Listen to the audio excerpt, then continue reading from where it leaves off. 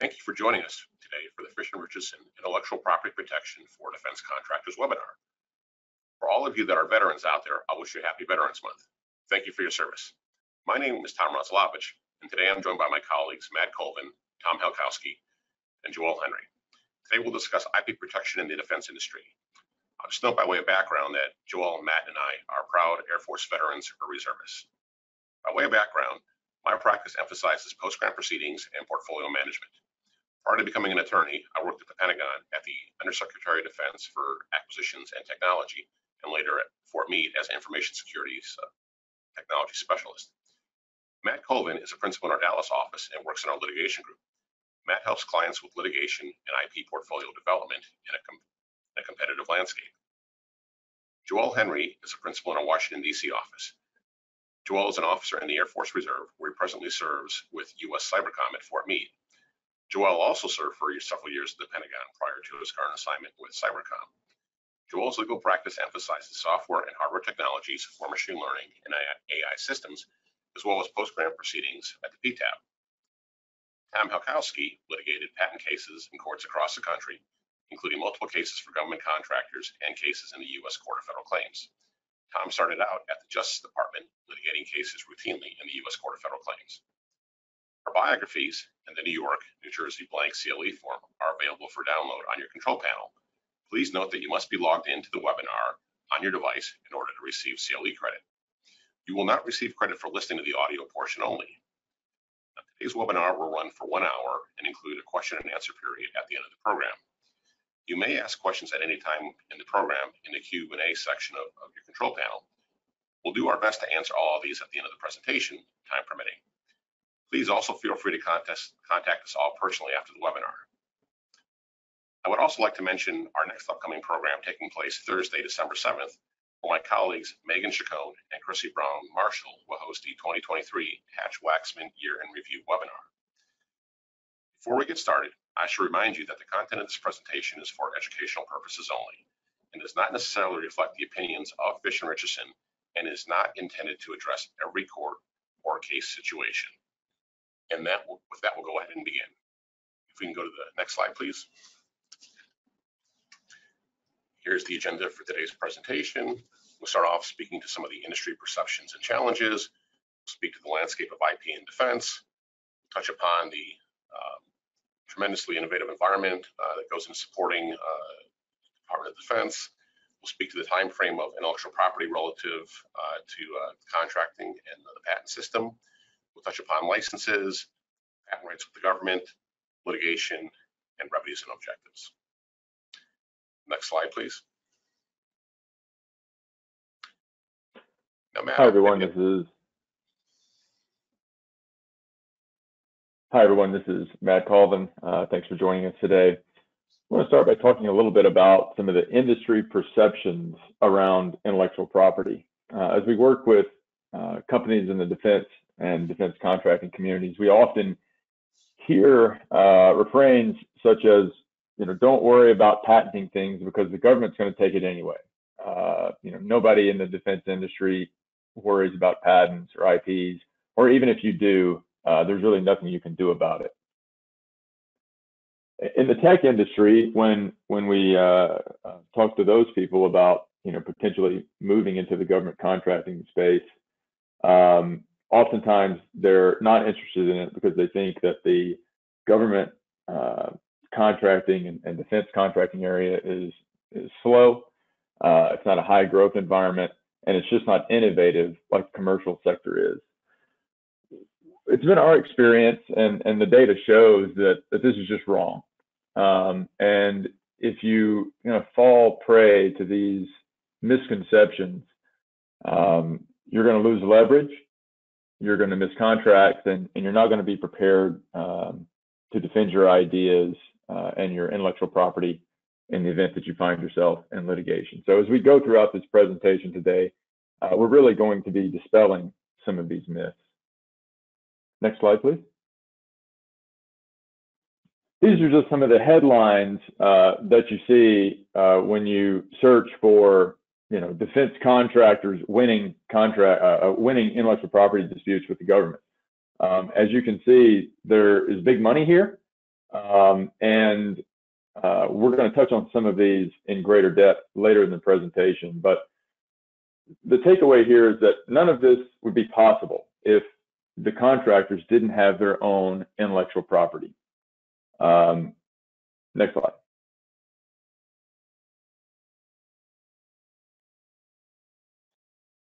Yeah, Joel, maybe if I can ask you to speak to the landscape for what is a defense contractor and maybe speak to the relative sizes of who we define as a defense contractor.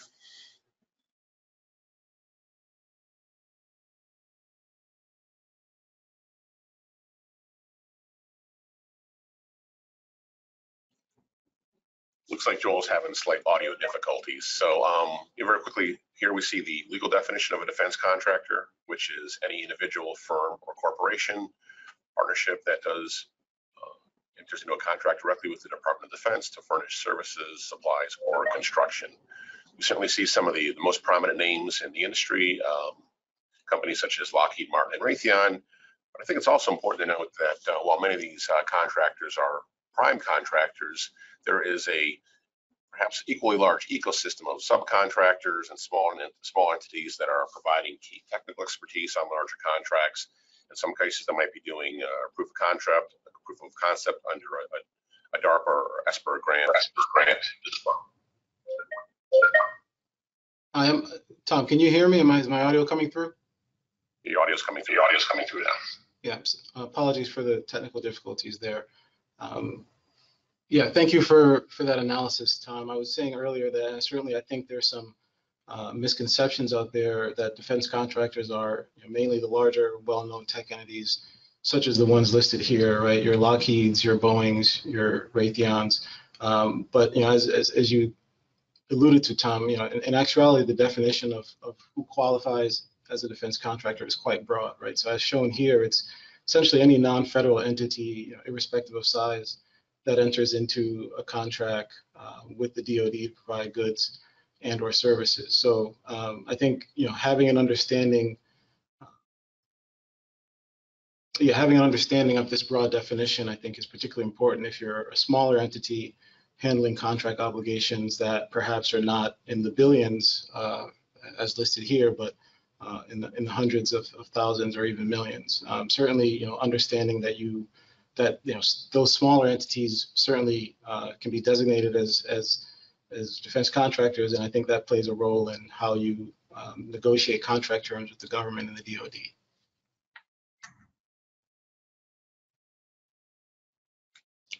Next slide, please. Great. So this is Matt Colvin again. We're showing here on the screen a profile of large defense contractors, and we're doing this to kind of dispel the notion that defense contractors are not pursuing IP, because they absolutely are. We're showing here the number of patent families worldwide, and then the number of active U.S. patents for a selection of really some of the largest defense contractors. And you can see that some of these companies have patent portfolios in the tens of thousands. Next slide. But it's not just the really large defense contractors that are pursuing IP. Some smaller defense contractors also have robust IP portfolios. Some of these names won't be familiar to you because they're just not the large household defense contractor names that are often talked about. Some of them, obviously, you will have heard of, but others you won't.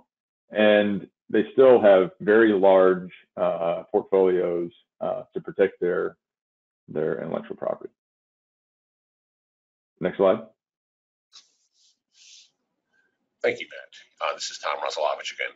And I think it's important to point out that there really is no shortage of innovation for those that are supporting the Department of Defense. Oftentimes, I think we think of innovation as being tied to a particular economic cycle. Here, I think the innovation coming out of the defense industrial base is really unsurpassed. If we look at the example, some of the technology initiatives that have grown out of DARPA and ESPR innovation, you've got everything from GPS. There's been a number of cybersecurity innovations and really very successful programs, and in fact, IP programs associated with those programs as well. The internet, going from the and Ethernet, going back to the early days of Aloha, certainly represents another area. There's been any number of personal voice assistants that I think most prominently grew out of some of the West Coast research institutions. Cloud computing, for everything that represents today, I think was commonly considered to grow out of the MIT Multics program.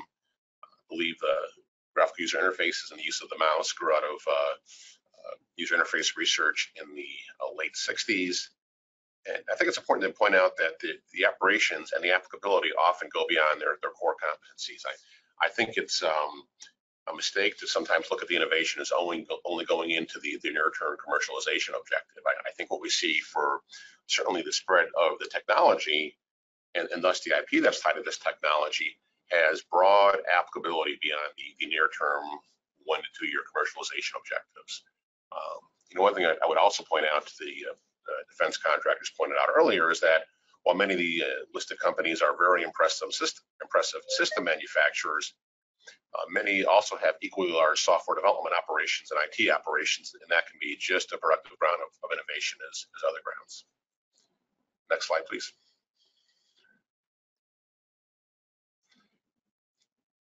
Thanks, Tom.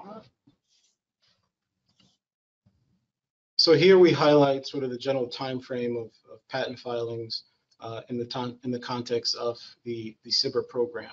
So SBIR here, Small Business Innovation Research Program, right? So using DARPA as an example, right? If you're selected as an award recipient or you receive a grant from DARPA to develop a system for national security, those grant timeframes usually range from about 3 to 5 years. And what we've noticed is that that time frame dovetails nicely with the duration for prosecution and issuance with a patent at the patent office. So again, in the context of the SBIR program, if you're a small business, there's certainly an opportunity here to leverage this program coordinated by the Small Business Administration to help sort of secure these awards and conduct research and development in this space, particularly in the defense space, right? As noted here, the awards are in the $2.5 billion range each year, and the DoD is one of the largest agencies of this program, so leveraging small businesses to provide different high-tech solutions. I can tell you, as an example, during my time at the Pentagon, we worked with several small businesses, smaller entities for software solutions, codings, source code for mapping toolkits, things of that sort. And some of those entities did pursue patent filings on some of those technologies within the scope of the DFARS and the sort of the appropriate process for that endeavor. So certainly just wanted to flag the opportunities with the SBIR program and the potential for grants, not just obviously with DARPA, but with other agencies that are focused on high-tech applications. Next slide, please. And again, continuing with the theme of sort of timelines for obtaining patents here, this filing timeline covers the PCT process. PCT is Patent Cooperation Treaty. That's the acronym there. But in the larger sort of patent context, right, you can pursue patent locally in different jurisdictions. The most obvious or most common filing area for us in the U.S. is obviously the U.S. Patent Office, the U.S. Patent and Trademark Office, USPTO.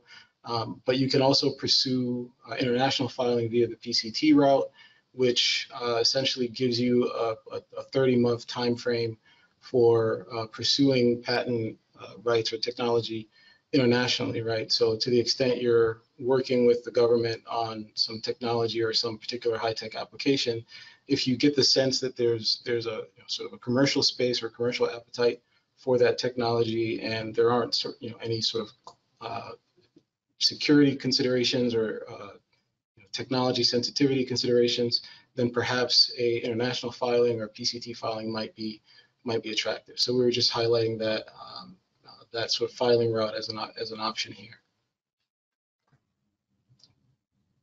And one other point in terms of Track 1 and accelerated examinations, some entities will pursue Track 1 filings to expedite examination and securing a patent for various sort of strategic reasons. You could use the Track 1 process if you anticipate bidding on a development contract or an RFP for R&D efforts. Excuse me, an RFP is a request for proposal. So if you anticipate bidding on an existing request for proposal for research and development effort in a particular space, you can leverage perhaps the track one examination, at least in the U.S., to quickly secure or more expeditiously secure a patent, so that you can sort of brandish that technology when competing for those awards. Next slide, please. One second, Joel, before we move on. Matt, I think you were going to weigh in, and some of the questions we often see is that sometimes, how do you resolve what appears to be a complicated situation as to whether or not the government wants rights? Matt, do you want to maybe weigh in on that? Sure, thanks, Tom. The way to generally think about the allocation of rights with the government is, the government's going to want what they pay for, but it's still a negotiation. And so depending on, the exact situation and the type of contract, your company may be able to certainly retain ownership of the IP and may be able to retain all of the rights with respect to it. So there's really not a one-size-fits-all approach. And the DARPA and the SBIR initiatives are really designed to promote innovation within these smaller companies and allow these smaller companies to retain their IP rights. The government may get a limited use right, depending on the circumstance, but certainly, these programs are designed so that the company that actually does the research is going to get the benefit from those IP rights and commercialization efforts, particularly if commercialization efforts are outside of the government. You could certainly imagine a technology that has, government use and then also a commercial use outside of the government. The government may get rights to the IP for the government purpose, but in almost all cases, the company is going to retain the rights for use outside of the government. And just to piggyback on that, Tom, do we have time for an additional point? Or? Absolutely. In fact, I have two questions for you to follow up on that. So go ahead, Joel.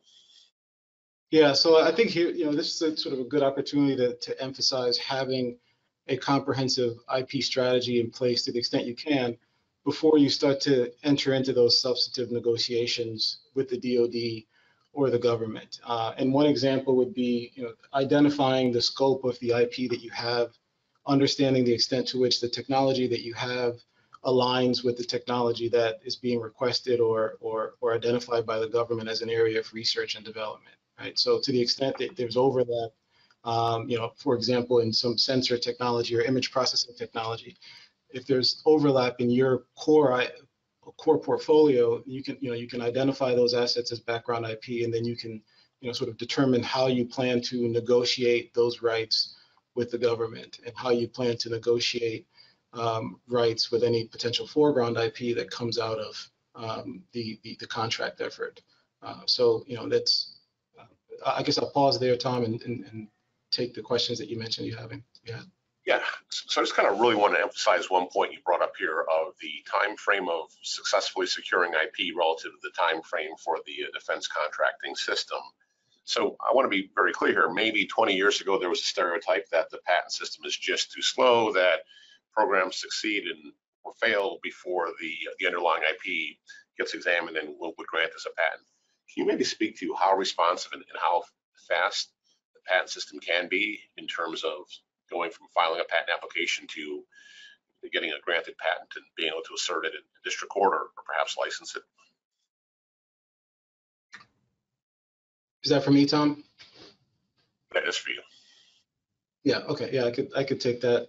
Yeah. So there's, there are the USPTO has a track one prioritized examination process, and the sort of the high level answer is examination can be quite fast depending on the technology, right? So 7 years ago when I was working in the processor design space for implementing AI applications, we were getting awards quite quickly, even without the track one process, because the technology was essentially quite new, and it was not a crowded art space, so to speak.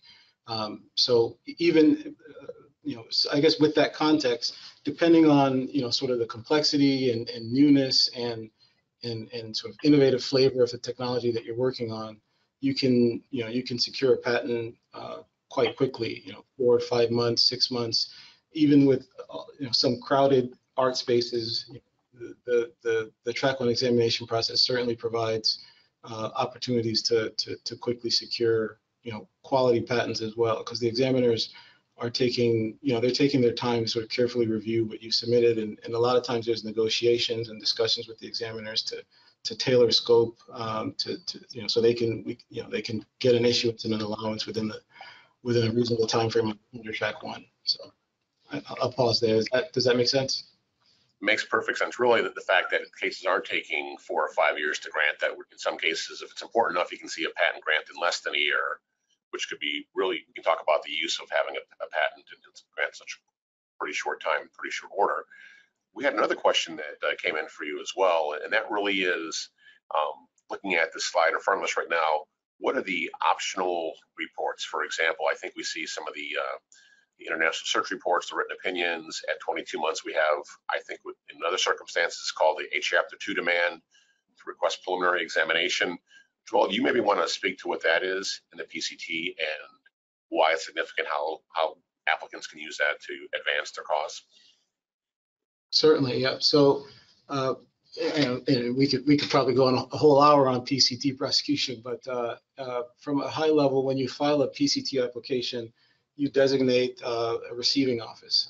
Some clients designate the U.S., some clients designate Europe, right? So what that means is you get an initial examination, international search report. So that's an examiner at the receiving office that you designate has picked up the application and they've done a preliminary examination, and they found what they think is substantive prior art that might preclude you from getting a patent on the claims of scope that you have in the application. The request for supplemental international search, that also relates to the examination process. As indicated there, it's optional. The file for demand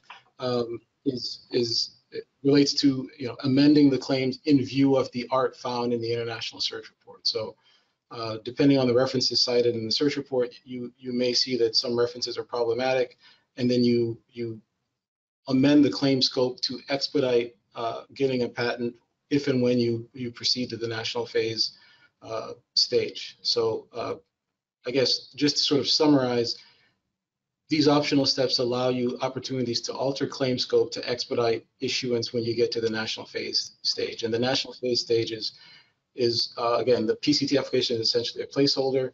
It's filed. You have up to 30 months to designate the entities or jurisdictions that you want to pursue patent protection in. So you can file a PCT, and then at 30 months, say you want to pursue it in Europe, pursue it in the US, pursue it in China, pursue it in India, and then you can leverage the demand stage to alter claim scope to expedite allowance when you get into those jurisdictions on the back end. Thank you, Joel. And I'm sorry to put you on the spot for another question, but we had a very focused question, I think very much kind of speaks to this application phase of the process. And let's imagine we have a contracting environment in which we're making proposals, we're getting feedback on our proposals, we're maybe doing some early proof of concept. And so we're not necessarily, we may not have complete visibility into where our inventive activity is taking place. When are we about to disclose something? When are we getting feedback? We might be trying to see if things work. And I think so the question that came in is, what happens if we go ahead and the U.S. does not have absolute novelty in terms of filing for a patent application. You can disclose something for up to a year and then conceivably go back and file for the patent application. But Joel, do you maybe want to speak to how you account for what might be sometimes an unstructured innovative process, right? Because you're trying to build systems that deliver the mission critical government objectives there, and trying to reconcile that with the patent harmonization system, knowing that the U.S. operates, gives you the 1-year grace period, and the rest of the world, if you disclose things under other terms other than an NDA, you're precluded from pursuing that and basically throughout the whole rest of the world. Maybe I wonder if you might have some thoughts on how to maybe bring some structure to that innovative process, trying to get patent applications around some things we don't necessarily have line of sight into all the innovation. Yeah. So that's a great question. There's a couple different approaches. I think the most common approach is to leverage the provisional application filing process. So again, just with the understanding with respect to the grace period. So in the U.S., you can file a provisional application. We have some clients that file several provisional applications just to get that placeholder, right? Just to get their foot in the door at the patent office to establish a priority date for a particular scope of technology. And what happens after that is, as to your point, as the discussions with the government mature or as the technology matures, you can leverage the disclosure in the provisional application to file either a non-provisional application. Some clients file a second provisional application to just sort of iteratively keep capturing priority for different scopes of technology. So, and provisional applications are usually a bit more cost effective. They're not examined. You can put as much into them as you want in terms of disclosure. It doesn't have to be structured in the normal patent format, but so long as the sort of technical substance is there, you can leverage that provisional filing to establish priority and kind of hone the scope of the disclosure as technology discussions mature. And then also, given the absolute novelty requirement in other jurisdictions, for example, in Europe, you can file a PCT application off of the provisional, right? Because you can claim priority back to the filing date of the provisional. So it's really an attractive tool for getting an early priority date and then sort of leveraging it to secure rights in other jurisdictions. Europe being the main one with the absolute novelty requirement. Does that sort of help to answer the question? I think you answered the question very well. And two other points I might add on top of that. So the provisional patent applications, that is the proverbial Friday night cocktail napkin. It really does two other things, especially for two types of clients, I'd say. Number one, if you're not sure a particular direction a program might go, it may or may not be viable, or just might have a great deal of uncertainty. So getting a placeholder on file just to document what you intend to explore in the future, I think is certainly a very useful vehicle to explore through the provisional patent application process. The other one is just as a cost deferral mechanism. I don't want to be cavalier, and certainly there are reasons why you need to be more thorough early in the process with the provisional patent applications, but especially for smaller organizations that are trying to plant that flag and pursue things over the next year, I think it really can be an effective way of allowing the smaller enterprises the ability to secure some protection without incurring and really taking on the profound investment far more profound investment that represents filing what is the later utility application that's required in order to receive a granted U.S. patent. Next slide, please. So I think we really talked about the environment with which, first, why you want to get one on file, and the environment in which you get one on file, how it's really complementary in terms of securing an exclusive right in a patent relative to the innovation you're pursuing under a government contract. I think it's important to speak to maybe how a patent can be used to secure competitive leverage and licensing opportunities. Certainly with direct competitors, earlier we touched upon the fact that you could secure a patent in less than a year. Going forward, I think that's really powerful. Again, the ability to show a direct competitor that in fact you've got a patent that bears on a particular technology area can be used to realize immediate leverage. And not everything necessarily involves going into district court and filing a lawsuit, right? Oftentimes merely you can engage in licensing discussions. If you can project the leverage you have through a granted patent, that can be just as effective in many cases as actually going into the district court. Other things that I've seen used successfully, a grant patent portfolio and a granted patent can be used to manage upstream and downstream suppliers and customers, right? If you want to steer the technology in a particular direction, I think it's important to acknowledge that that patents can be, given the leverage you have through the patent system, it can be used to manage that network of people that are in your business environment, right? It's a business document used to realize the transactions you need for the business to be successful. And so really perceiving how a patent can give you leverage in that context, I think can be quite valuable. One of the things maybe I'll ask Matt and Joel to maybe speak to that's often come up is, what is the role of a patent relative to opportunities for sole source environments, right? Where you argue that you're the only organization or that has specialized expertise in order to fulfill a particular government contract. So I'll pause there, and maybe Joel or Matt, first, if you want to maybe speak to the role of a patent in pursuing and in realizing the sole source justification.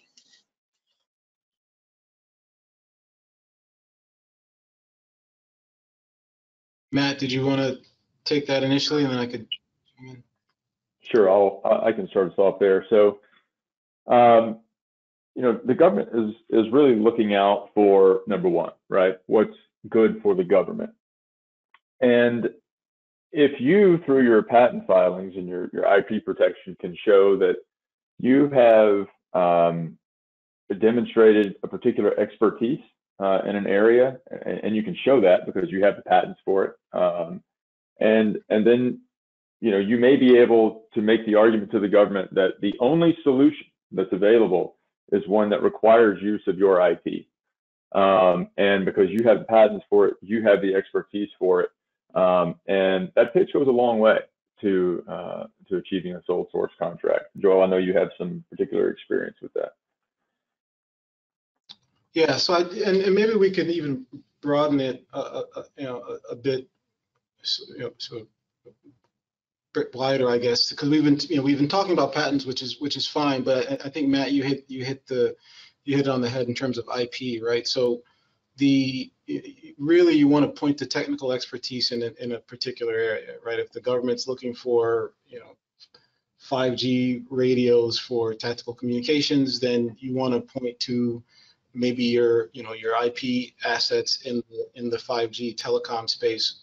Obviously, you also want to point to your team, right? Your engineering team, and their expertise in the technology space. So it's really identifying a core expertise in an area that's important or essential to the deliverable that the government is seeking. Obviously, patents can help with that, and is certainly strong. But I think you could sort of open it up to the larger tech data description, right? If the government is looking for a production contract for 1,000 5G radios, then you should be able to point to manufacturing documentation and test sheets and sort of design processes that highly demonstrate your ability to effectively deliver those 5G radios quickly and on schedule. So I just wanted to sort of make that point. It's really an exercise in identifying the core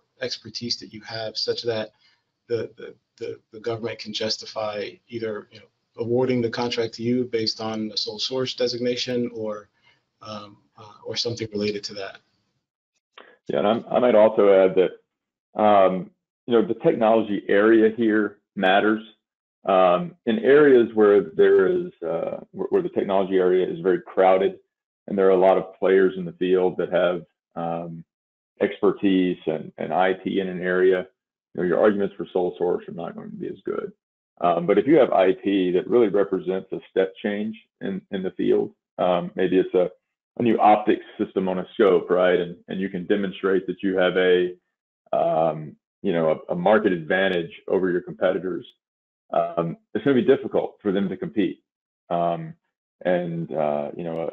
sole source contract could be coming your way just because you have IP and demonstrated expertise in some sort of step change technology. Thanks, Matt.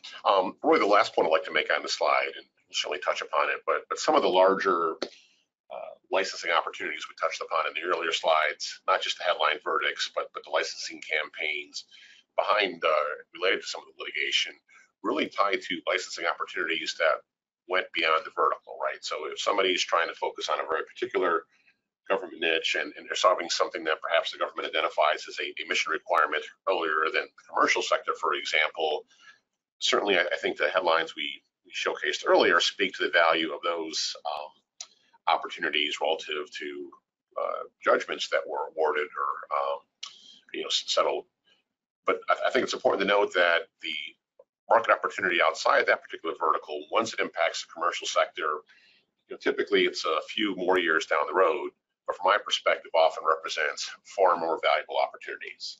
I think a classic example is cybersecurity, right? I think the government has been a pioneer in trying to accelerate research through cybersecurity. And yet, if you look at frankly, the overall market opportunity for cybersecurity beyond government, it I think really speaks to the value of licensing moving beyond their vertical. So next slide, please. So I'll touch briefly on licenses here and IP's role in license. So as I said earlier, every agreement really is unique. It's a unique balancing act, and there really is no one size fits all for every problem. Of course, how IP rights are allocated in a license agreement is often a key dispute. It's a key point of negotiation. And having your own IP is a big source of leverage. And so really, I'd like people to take away with the idea that IP is two different things here. It's leverage, but it's also proof of expertise and development that can help you get your foot in the door to even get the license in the first place.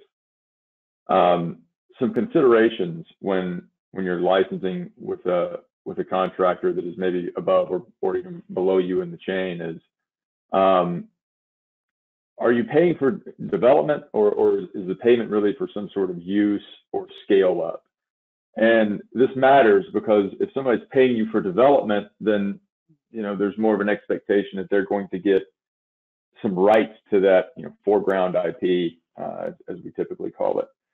But if you have your own IP that you're bringing to the table, we call that background IP, and that's IP that can be carved out of whatever this future development effort is, and it allows you to retain all of the rights to everything that you previously developed. We sometimes see clients that have great ideas and they've developed things, but they don't really have that IP, and when it's time to do one of these contracts, it becomes very difficult to carve out what's background IP. Whereas if you have IP written down, if you have applications on file or patents that have been granted, you can point to that. And it makes it much easier to talk about. It makes it easier to disclose and have conversations about, because it's already out there and you already have it protected. With the government, there are many of the same considerations. Obviously, development contracts such as DARPA and CIBR contracts carry with them a little bit of a different expectation about who's going to get what rights. As I mentioned earlier, DARPA and CIBR contracts sort of have the expectation that the company is going to retain at least some rights, maybe even all of the rights, depending on the contract. And then there's this whole Bayh-Dole Act that really governs the allocation of rights, and Tom Halkowski is going to talk to that. Next slide. Yeah, hello, this is Tom. The Bayh-Dole Act is critical, number one, but number two, it also has a real interesting kind of backstory to it. I know a lot of people are familiar with Gatorade, developed back in the 60s at the University of Florida.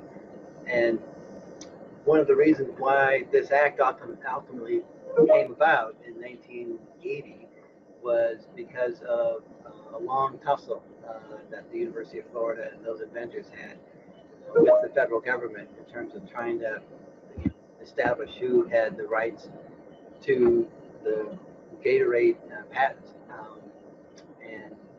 So that went on for like a good decade, and that, in addition to other kind of more high-profile sort of disputes, led to this Bayh-Dole Act. And the whole idea behind it is to sort of decentralize the control of patent rights rather than have it completely controlled by the government and completely kind of centralized in one office, to really kind of open it up.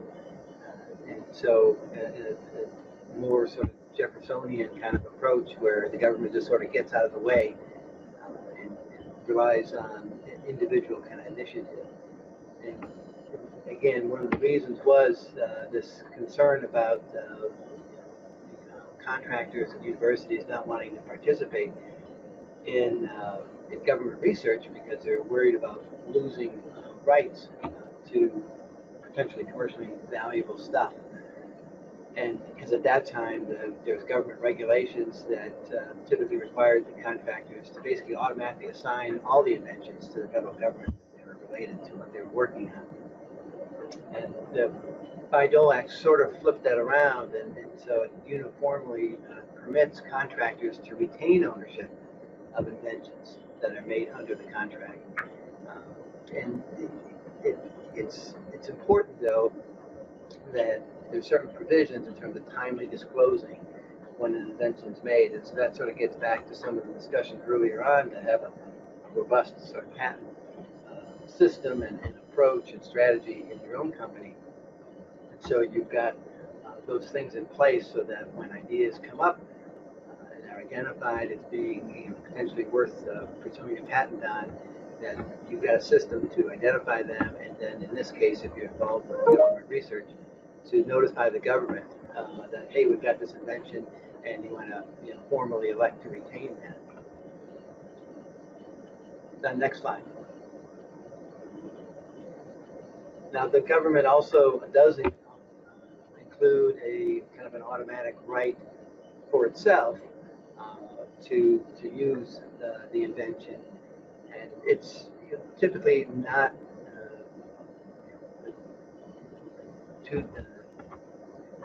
doesn't lead to too many disputes here because it's pretty straightforward. But what really, where the sort of rubber hits the road is what is subject, quote unquote, subject invention that's going to be subject to this Bayh-Dole Act, because it's inventions that are made reduced to practice, quote, in the performance of work under a funding agreement. And so what that means is, I note here that it's very important when you're negotiating these funding agreements, contracts with the government, to identify as carefully as possible the scope of the work that you're going to be doing, because that's going to control the scope of what inventions automatically get licensed in the U.S. and which don't. And so in addition to, obviously, if you know it's within the scope of the contract, to make sure to timely identify and notify the government, even at the outset, being aware of what that scope might be, and sort of strategically negotiating that is very important to the government. Ultimately, I think most people agree that the Bayh-Dole Act has been very successful in generating a greater interest in government research and resulting in an increased collaboration between the industry and government. There is, it's not mentioned here, but I know it comes up, you sometimes hear kind of sort of the parade of horribles of something called march-in rights. And as you may know, because it's been in the news a bit, that's where the government does retain an option to come in and basically grab hold of the invention and license it out to someone for them to pursue. It's important, though, to note that that's it's really not something that has happened. I mean, that act has been around for over 40 years, and the government has never actually done exercised those march-in rights, and it's really because one of the triggers is that there needs to be a failure by the contractor to take any effective steps to achieve the practical application of the inventions at issue. That's usually not the case if the invention is worth anything. So just want to flag that when you hear march-in rights and people can be concerned about that, it really is not a real legitimate concern. All right, next slide. So that gets us to litigation, because if you're involved really on either side of the fence here, whether you're working for the government and the government ends up getting sued, or you've done a good job pursuing your patent rights and you've obtained some patents that are being utilized by the government or by one of the government's contractors. The recourse for people, for any entity that wants to obtain basically more than the $10,000 from the U.S. government is a court in Washington, D.C. called the U.S. Court of Federal Claims. So basically, if you want to check for more than $10,000, you got to line up there, and that goes for like a tax case, a contract case, or in this case, what we're talking about is really focusing on patent cases. And so I'm obviously very familiar with this court, as Tom mentioned before, that I litigated there for several years while I was at the Justice Department, and since I've been at Fish, but I've also litigated multiple patent cases there. And the thing that I guess is important on this slide is it's sort of a kind of a theoretical point, but the claims, a patent claim in the Court of Federal Claims is actually viewed as a matter of their kind of legal rationale as being a government taking without compensation, and that kind of then ties into the Fifth Amendment. And the reason why that's significant is, maybe we can go to the next slide, that when that taking occurs, there's certain limitations on the available remedy that is available to someone who prevails, and that is that it's going to be reasonable royalty damages, and you're not going to get an injunction to like stop the government. But the good news is that there's normally when something is being used by the government usually for a fairly significant contract, there's very significant damages that are at issue. So most of these cases in the Court of Federal Claims that are patent cases are very large, and so there's a lot at stake. And as I mentioned here, in this court, it's sort of a court of special jurisdiction. All the claims there are against the federal government. And then when these kind of issues come up, these patent issues, the government will pull in whatever contractor was involved as a third-party intervener. So they get pulled into the case. And so that's important, again, to appreciate, regardless of what side of the fence you're on, because if you're working with the government, obviously you want to make sure the government is well represented, because you typically are going to have an indemnity obligation that potentially might get hit, so you hopefully want to win the case so that you don't even have to worry about arguing about that. And on the flip side, if you're the one bringing the case, this type of litigation is potentially some leverage that you can bring to bear to maybe work a way to negotiate a resolution that allows you to become part of the solution as a subcontractor or in some other way. So it's important either way to actually be familiar with what your options are in the U.S. Court of Federal Claims litigation, and we obviously can help on that in many ways. The cases, just in terms of timing, a little bit longer than a normal district court case, but one of the upsides is that the judges there do give each case very careful attention, and so you do have an opportunity to sort of cut the case short and get a summary judgment, which is a sort of quicker way to win the case by filing a motion. Next slide. And that sort of leads into this final slide on the court, and that is that the judges are typically very experienced, they're sophisticated. There's nationwide jurisdictions, so there's no issue with obtaining evidence or witnesses that you may need for the case. And they have a great deal of expertise in terms of and flexibility in terms of scheduling and procedures they apply. as I say, I'm very familiar with having litigated there for many years. So I think there's a lot of advantages there, and so it's a great opportunity to monetize the patents that hopefully you develop a strategy to obtain. And so even if you don't aren't successful getting a contract initially, there's certainly an opportunity to get a remedy and to monetize those patents. And then next slide, which is just to kind of emphasize again that the recovery is reasonable royalty. But the other thing is that the Court of Federal Claims is sort of like as a little bit of incentive, I suppose. If you do prevail, you not only obviously can get a potentially large monetary award, but you will get an award of reasonable fees for witnesses and the attorneys, which is nice. As long as it's a relatively a smaller size entity or nonprofit. So there's some real benefits to Greek litigation in this particular court. All right, with that I'll cede the floor, I guess, to Matt, and we can go on to the next slide.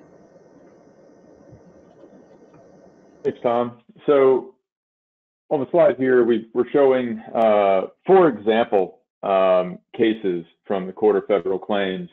You can see that there's some big numbers here: 75 million, 15 million, 12, 28 million. And that's really just to emphasize, as Tom said, that the Court of Federal Claims, can pay pretty large dollar amounts. We won't go through all of them here, but maybe just jump in on there, Matt. Because one other thing about, since you're in the Court of Federal Claims, you're typically not dealing with an opposing party that is not going to settle a case because of spite or some other kind of not particularly rational reason. And having worked at the Justice Department, I do know that internally, if you've brought a claim and there's some real merit to it, they're going to want to try to come to a resolution sooner rather than later. So you have that benefit as well. You're dealing with a very sort of a rational litigant, and obviously the federal government with deep pockets. Sorry, go ahead, Matt. No, thanks, Tom. I've had a similar experience in a dispute with the government. They initially put up a strong fight, but when we really identified the weakness in their case and showed them, why they were wrong, why they just, were not going to prevail, they pretty quickly rolled over and gave us exactly what we were asking for. So yeah, my experience is similar to yours in that regard. So the table at the bottom of this slide shows the number of cases in a variety of venues that the top 20 largest defense contractors have been in since the year 2000. I have this broken out on the next slide, but let's stay here for a moment. So 29 cases in the Court of Federal Claims, that's CFC. DCT is District Court, and that's 580 cases in the District Court compared to 29 in the Court of Federal Claims. And so the takeaway from that is, for these companies, it is certainly more rare for defense contractors to go sue the government than it is to be involved in a district court litigation. And these district court litigations, you can think of as competitor-to-competitor litigation, or perhaps something involving a non-practicing entity with a patent. But most of these are competitor-to-competitor litigation. The next column is ITC. So ITC is a case brought before the International Trade Commission, and the remedy there is an injunction. You file an ITC case when you want to prevent someone from importing a product that infringes your patent into the United States. And then finally is the PTAB, and the PTAB is the Patent Trial and Appeal Board. And those cases are where a company is having their patent challenged back in front of the patent office. Those cases are usually in conjunction with one of the other district court ITC or CFC cases. Next slide. And this just shows the breakout by company. And you can certainly see that there are some of these companies who have had very little litigation and others who've had quite a lot. Certainly, some of this litigation is not purely defense oriented, but quite a bit of it is. Certainly something that people need to be aware of as a defense contractor. Sometimes people think, well, I'm just dealing with the government, I don't have to worry about patents, and I really don't have to worry about litigation. It's actually not true at all. You need to be thinking about it. You need to have a plan for it. And certainly developing your own IP will go a long way to a better outcome if that ever shows up at your door. Next slide. Hey, Matt, Yeah, go ahead, Joe. Yeah, just wanted to jump in briefly on the PTAB as a potential litigation forum. I think Tom had some points he wanted to convey on that as well. But just wanted to highlight the sort of the potentially cost-effective aspects of the PTAB. It's a fairly new forum. It came into instantiation with the AIA, American Invents Act, back in 2013. But it allows you to challenge the invalidity of a patent that's asserted against you in district court. We've got sort of, Tom has substantial experience in the PTAB forum. I do as well. But we just wanted to highlight that as a potential economical route to potentially making a potentially expensive district court litigation go away by getting an invalidity decision from the PTAB. Tom, did you have anything to add on that? No, Joel, thanks. I think you made a very effective point there, which is compared to maybe what we would have seen 20 years ago with patent litigation in these industries, the PTAB, the Administrative Court of the Patent Office, can be a very effective way of if nothing else, buying yourself 18 months of patent piece to deal with while you work through validity issues. Just a very effective forum as well. Certainly, we could provide a whole other hour webinar on litigation finance and how do you manage and address expenses, and especially for a mid-tier and smaller actor, how do you embark upon licensing and litigation? But that really is a topic for another day. Thank you, everyone. This has been a wonderful audience today. We've got a number of questions that came in, and we certainly tried to answer as many of those as we could. I know we're approaching the end of our time. Thank you, everyone, for attending our webinar. We'll post an on-demand replay as soon as possible at fr.com. And finally, if you have any questions regarding CLE credit, please email our FISH MCLE team at mcleteam@fr.com. Please visit fr.com for more information.